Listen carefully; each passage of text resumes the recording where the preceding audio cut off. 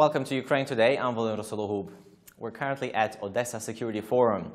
And right now, to talk about information security, joining me now is the Ambassador of Spain to Ukraine, His Excellency, Mr. Gerardo Bugallo, Ottone.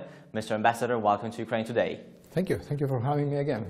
So, Mr. Ambassador, information security is a vital part of the national security of any country, and Ukraine, unlike any other countries, have experienced this firsthand, the information attack, the information war which Russia has staged against Ukraine has been tremendous in the past 2.5 years. So, in your opinion, what are the main countermeasures which Ukraine can take in order to protect itself against this horrific information campaign? Well, as you said, one thing is what Ukraine can do, and you are doing it, for instance, through this television channel. But frankly, I don't think it's the responsibility of Ukraine. I think this is a much bigger war, much bigger confrontation, and it belongs to all of us to provide an answer. I think that we are witnessing something that, we are in the middle of a battle of perceptions. Everything that is important for the future depends on the perception. For instance, if you look at maintaining or not maintaining the sanctions against Russia, it will depend on the perception of the conflict by our populations, our leaders, obviously, and so on and so forth. If you think what is the real perspective of Ukraine in Europe, when and where and how to, it's going to depend on the perception of our population and the Ukrainian population and so on and so forth. Going to the particular problem we are facing here is basically the Russian propaganda. We have to take into consideration two things. One, I think the main goal of the Russian propaganda is not for people to believe everything they say, but to create confusion. That is very easy. It's very easy to create confusion, and it's very difficult to fight confusion. Because if you add, we have so many news already that you add just more news, people wouldn't know how to choose which is the good or the bad source for their news. Another very important, probably the most success story of the Russian propaganda is to make everybody perceive Russia as something much bigger and much stronger than it is. I keep reminding people that the GDP of Russia, when the Russian economy was booming, was the size of Italy. Now it's more than the size of Spain, and you know the huge economic difficulties that Russia is facing. In this situation, it makes no sense at all for Russia to embark upon fights, wars against neighbors, against Ukraine, creating conflicts all around its border, but it would make sense to create areas of common prosperity. So it doesn't make sense. But in order to achieve that, you have to be perceived as a real menace and something very. So do you think with a GDP of that size, you could embark your country with the huge difficulties you have inside your country in an adventure like that? Well, apparently you can, because this is happening.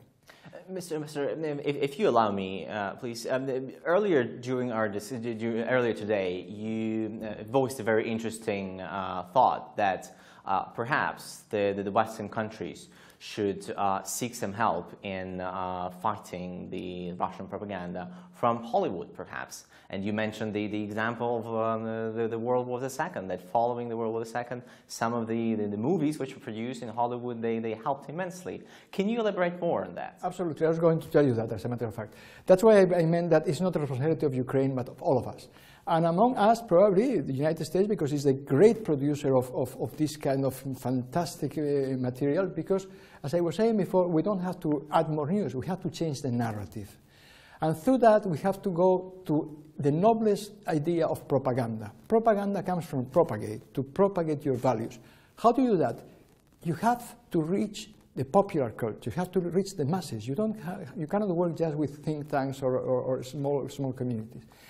In order to reach the big audiences, this popular culture, the most effective elements are cinema and television, because those are the ones that create stereotypes and icons. They did, as you pointed very correctly, in the Second World War. You could, in that war, you could destroy the army of the enemy if you have firepower enough, but still, a huge propaganda effort was done. Masterpieces like propaganda, like Casablanca were done, that are effective piece of propaganda 70 years later. But not only that, many other films were done with a two-pronged approach. One is to reach the enemy, the ranks of the enemy, and another, even more important, to reach your own people. So Hollywood could be doing now, not only movies, but for instance, this fantastic HBO or Netflix, other companies that create series, that really create the imagery on the icons and the standards that people live after. It is true. Is it, in your opinion, is it up to Ukraine or any other government to reach out to Hollywood and say, why not you do that, or just wait until the idea comes to their mind? I think we have to do what we are trying to do here, myself. We all have to start talking about this and realizing that if we lose this war, it's because we are not fighting it. Nobody is fighting an active propaganda war on our side. Nobody. You just start thinking who could be the person or the institution that is in charge of the active Western propaganda machinery. It doesn't exist. In your opinion, is that the main reason why the West is losing the propaganda war against Russia? Well, I wouldn't say we are losing, because I think we are winning. In spite of everything, we are winning because we are right. And it's so obvious that we are right. The message is so obvious that there is, for instance, for Ukraine, there is no exit to the east. There is only one exit, that is to a common and decent way of doing things through rule of law, etc. That the message is impossible to stop. But we can lose a lot of time and do a lot of damage by not being much more active in promoting what we really stand for. And if we do it actively, it is useful only not only against, I wouldn't say Russia, not only against what Putin represents in Russia, but it's useful even against Daesh. Any of our enemies have to be convinced, not the enemies properly, but people that support our enemies, have to be convinced of what are our values or what we stand for. And it's very simple to do it if we start making the effort and using the intelligent ways of reaching people. Obviously, the problem is that we have when we start talking about propaganda, many people think of something evil, clumsy, stupid, in terms of, for instance, of the old Soviet propaganda.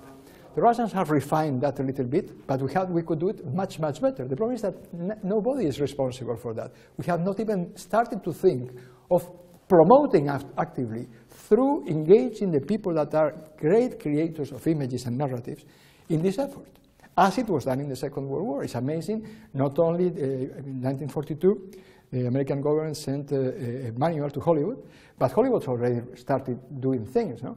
Casablanca is not only, more than 500 films were done, always promoting this idea, why we're fighting and against what. Yeah, some interesting and creative thoughts here, Mr. Ambassador. Many thanks for finding the time to talk to us and share your thoughts. We were talking about information security and fighting propaganda against Russia with the Ambassador of Spain to Ukraine, Mr. Gerardo Bugallo Ottone. I'm Odesa Security Forum. Thank you for watching Ukraine Today.